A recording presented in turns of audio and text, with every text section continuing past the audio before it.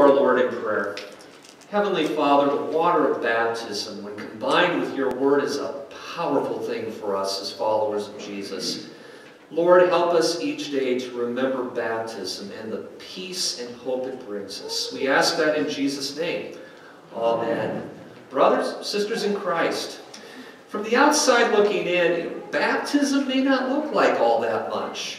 Some water is applied to a person, whether it's sprinkling, pouring, immersion. A few words are said, and that's it. You really don't look or feel all that different afterwards. So really, what's all that special about baptism? But as followers of Jesus, we know that baptism is a critical part of our daily journey of life and faith. Through baptism, as I mentioned in the children's message, you're forgiven, and the big one for me, being marked as a child of God. A child whom God loves unconditionally. You can remember your baptism every day of your life. Now, we heard in today's reading from Luke that Jesus was baptized as well.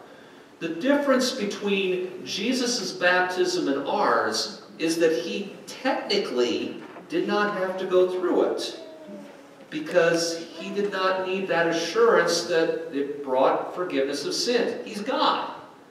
But you and I do. Jesus, in fact, told us, go and make disciples of all nations, baptizing them in the name of the Father, Son, and Holy Spirit. So as I mentioned, one of the gifts of baptism is forgiveness. The Bible teaches us that when Ananias baptized Paul, he said, get up, be baptized, and wash your sins away, calling on his name. Baptism is one of several ways that our Lord gets through to us. He delivers the goods of what Jesus brought us through a cross and through an empty tomb, including that forgiveness each one of us desperately needs. And he'll also bring you forgiveness again when you receive the gift of the Lord's Supper. He does it when one follower of Jesus says to another, I forgive you. In fact, I think it's hard to look at Jesus being baptized and not remember our baptism as well. Now, maybe you can't remember it. Some of you were probably quite young when it took place. I was just several weeks old. But you do know what happened. Maybe you have a baptismal certificate somewhere. I dug mine out this week.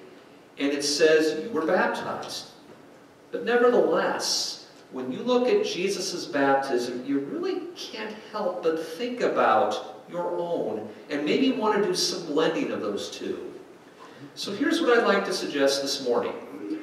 Wouldn't it be great to look at Jesus' baptism and our baptism in thoughts of mission? Jesus' baptism began his mission. What if we look at baptism in the same way and say, right out of the gate, or maybe out of the faucet as it were, God has given me a mission as one of his own disciples. I'd like to dig a little bit more into that this morning.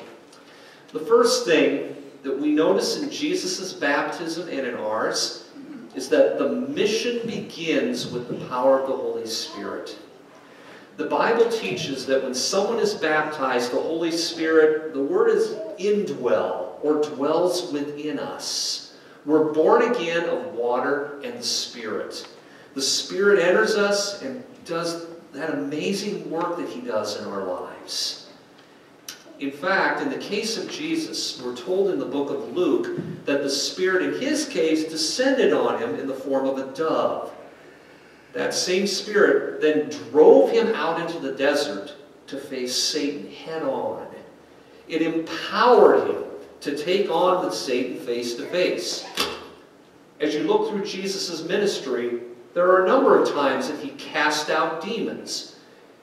But when he did that, the Gospels tell us he did it not in his own name, but he did it in the power of the Holy Spirit.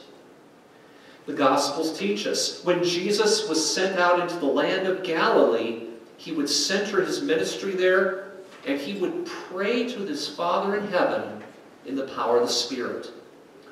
When those Roman soldiers took Jesus' body off the cross, stuck it in a tomb, and buried him after being crucified, and then shut the tomb, it was the Holy Spirit who breathed life back into that lifeless body and made Jesus come alive again. That's crystal clear from 1 Peter 3:18. My point is this: you cannot look at the mission of Jesus without seeing the power of the Spirit at work within him. The Spirit also gives us power and hope in the face of evil. The Spirit speaks His word to us and motivates us in the mission that God gives us. But it begins with baptism. I love the old story of a preacher who was rather full of himself. I hope I'm not in that boat. He was a pastor at a homeless mission in a large city. If someone wanted a meal, when they would come in off the streets, they first, and I've seen this in a number of missions that I've been involved with, they go to a worship service. This pastor had memorized Rudyard Kipling's poem, If. And he was rather proud of that. At the end of a sermon, he'd get all wound up emotionally, and then he went into his closing, which, I know you can't read it, you can tell what it is, that included this poem, If. It went like this: if you can keep your head when all those about you are losing theirs and blaming on you, if you can dream and not make dreams your master, if you can think and not make thoughts your aim, if you can meet with triumph and disaster and treat those two impostors the same. Well, by now the tears were just running down his face. If you can fill the unforgiving minute with 60 seconds worth of distance, run! Yours is the earth and everything that's in it. And what's more, then you'll be a man, my son. There was total silence in the mission when he was done. But then one voice piped up in the back of the room. Pastor, that's fine and all. What if you can't do it? What if you come up short? What if you're facing this mountain of a challenge that is simply bigger than you are? Silence erupted. But the answer for followers of Jesus is really a simple one. I am baptized. I was given the gift of the Holy Spirit. The one that was in the water took my place on a cross. I can do all things through Him who strengthens me. Sounds biblical, doesn't it? In my baptism, I was given the power from God that's bigger than anything I face. When Jesus was baptized, He received a crystal clear affirmation of His identity. That voice from heaven came down and said, "This is my Son in whom I am well pleased." For the rest of His life, people would question Jesus' identity. He would leave those waters, go out to the hills in Judea, and be tempted by Satan. Every time Satan would tell him, if, not the same poem, but if you are the Son of God, to try and threaten Jesus' identity. He hoped that Jesus might lose track that He was the Son of God. So from heaven, God spoke to His Son and said, "This is my Son whom I love. Listen to Him." To be a follower of Jesus that is on a mission that will transform and change people's lives, you have to know who you are. You are much more than what you do for a living. You're more even than a husband, wife, mom, dad, grandparent. You're a lot more than your depressions and disappointments. Our lost dreams too often can define who we are. So who are you? Let's make it simple. You're an adopted son or daughter of God. God chose to make you His own. That's really the best answer I have to the big questions in life. Where did I come from? Why am I here? Where am I going? All of those questions get answered in knowing who you are. You are one who belongs to the King of Kings. and the Lord of Lords. Didn't realize those banners were going to be up today. How that fits in. In Garrison Keillor's book, Leaving Home, he tells a story about Grace Tollefson and her family. Grace had married a guy named Alex Campbell, but he turned out not to be the greatest of guys as he deserted his family. And they had 3 children before he left. So Grace has to come back home to Lake Wobegon. She lives there in a beat-up trailer with her children. One day, though, she gets a letter from a man in Philadelphia. He asks if she could tell him a few things about her ancestors. So she does the research and gets that information back to him. A week or 2 later, she gets a letter that begins with, "Your Royal Highness."